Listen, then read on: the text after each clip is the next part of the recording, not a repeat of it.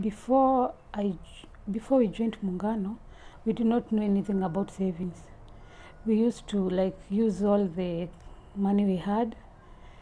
If we had even an emergency, we could not give it even anything, any cash, because we are not saving. In a business, many people do not know you can put 10 shillings aside, then you can use it for tomorrow in emergencies.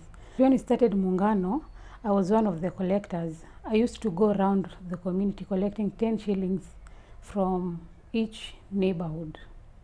Where we lived back then, it was not even safe, but when we joined Muungano, we even went and taught the youths about Muungano. So they were not idle, because we gave them a job. We have a toilet that Muungano owns. We've employed 3 youths. We also have a water kiosk that we got through the help of Pamoja Trust, because they taught us how we could fight for our rights, because by then, Mathare, we had a lot of shortage of water. I remember one day we blocked even the road.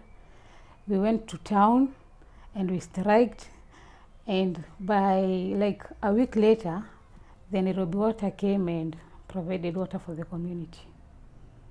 That's how Muungano helped the community, because it was through Muungano that we got all the water kiosks that are in Mathare.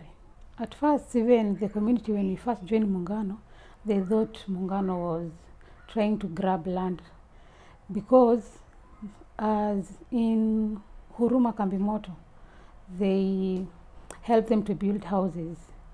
But in Mathare, there's a lot of land grabbing, and they call it Bondeni properties. A group called Bondeni properties owns all of Mathare. When they see an NGO coming to Mathare, they think that these guys want to take away the land.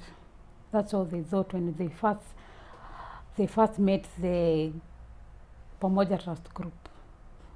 The Bondeni properties and Pamoja Trust had a talk, and they told them what they came to do to the community. By the end of that talk, even some of the Bondeni properties joined Muungano, because they saw that it was bringing a lot of change in the community. There are 10 members of the Bondeni properties. They own the whole of Mathare. They are the one who sell the land, they grab lands. Even where we built our toilets, we had to ask from them so that we can build the toilet. But we were also helped by the city council. And in Muungano, we have even village elders that joined Muungano.